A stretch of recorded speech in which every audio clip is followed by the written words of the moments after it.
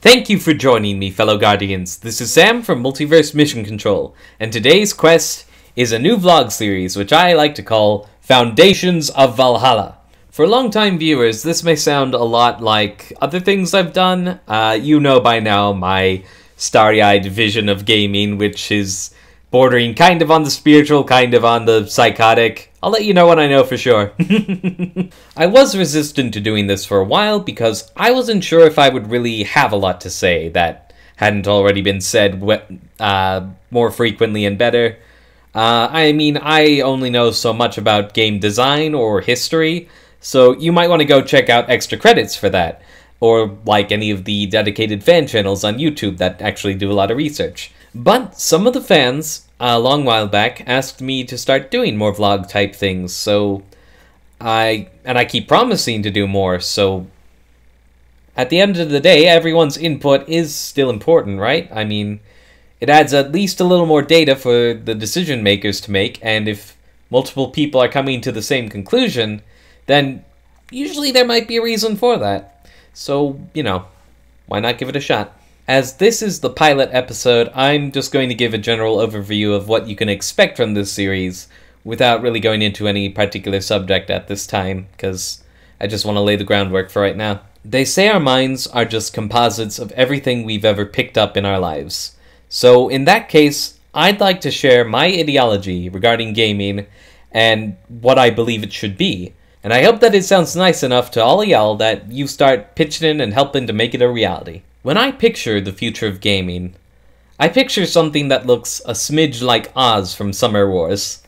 Like a virtual reality paradise, where kids of all ages can log in and just be their ideal selves for a wee moment.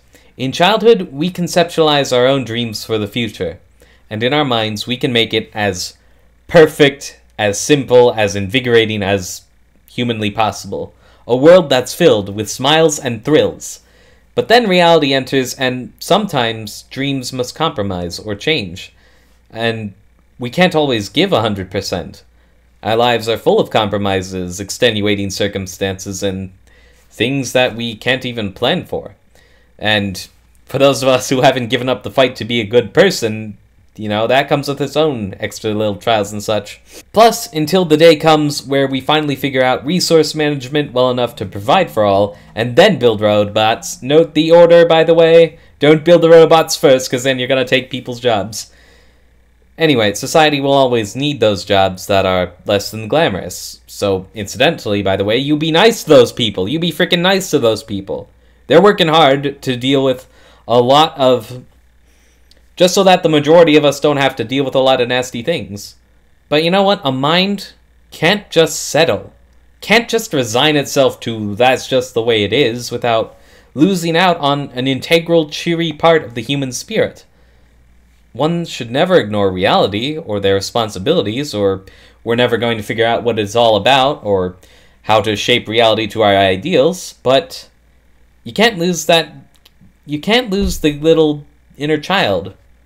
Because that is how dreams become reality. So imagine if, just for a few moments out of the day, you got to experience that initial dream you had as a kid, exactly the way that you envisioned it. Imagine if you had your own pocket dimension, just kind of sitting in your room, and you're not trying to escape, you just want a break, right? So when things get rough, you go there for a moment, and suddenly, bam! You're you! Not the you that you've had to become, but the you that you always wished you could be. Have you ever wanted to be a superhero? Now you are. Have you ever wanted to belong to something? Something that won't become twisted by ambition, greed, or misunderstanding? Well, now you can. Heck, maybe you've wanted to try being a villain for a day. Just once to see how it's like. Hey, don't be a prude. We've all imagined the Dark Lord cape once in our lives. Yeah, well, go for it, brah. You'll still be you at the end of the day. You can play sports with your friends without ever getting winded or seriously hurt. You can wander in and just start, like, Matrix flipping all over the place if you want to, and your body never gives out on you. You can just fly all over the place. You can demolish buildings with your fists just for being in your way at the moment. You can orchestrate random, hilarious chaos in a world where it's actually consequence-free. You can duel with everything from lightsabers to friggin' chainsaw scissors to bazookas to obscenely powerful eldritch spells that could just unravel the universe if you use it wrong for one careless instant, and you just toss it around for shits and giggles. Because it never gets too serious.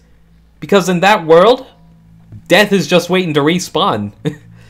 Or hell, maybe you don't feel like being uber badass McGee that day, so you just hop your jetboard and find the nearest pool table or something, and there's always one available.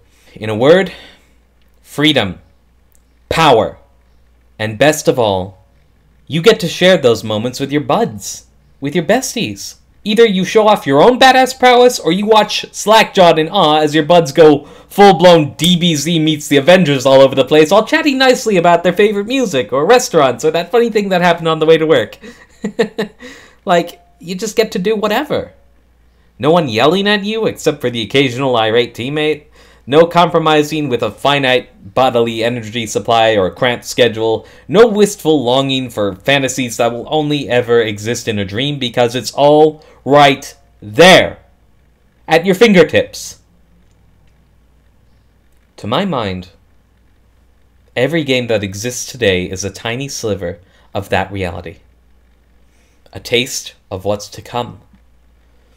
But we're not going to get there easily.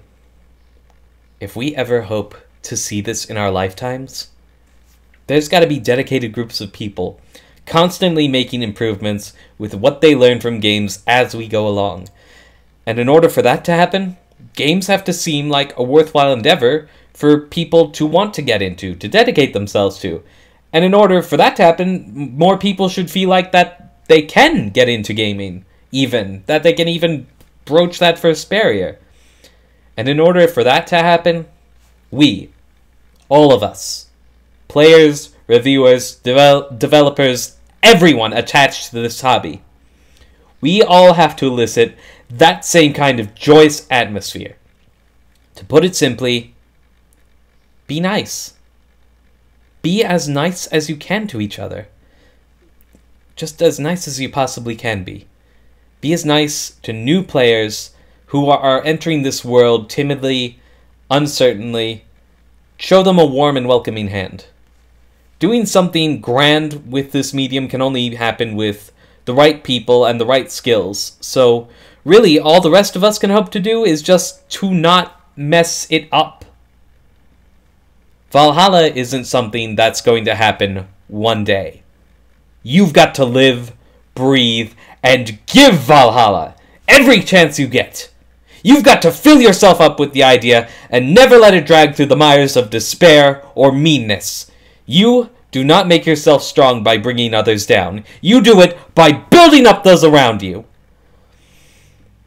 If we're lucky, if we ever hope to see it in our lifetimes, we've got to bring it into being on the sheer power of our love and our faith in ourselves and in each other. So, in truth, this vlog is more amateur philosophy than anything. My own take on current trends, and maybe what we could do better in the spirit of that warm, zany, nice atmosphere that I always caught glimmers of when I was playing around the console with my brothers and my friends. And I hope that you will join me in making that happen. So, thank you all for tuning in. Please like, comment, and subscribe if you want to see more content like this.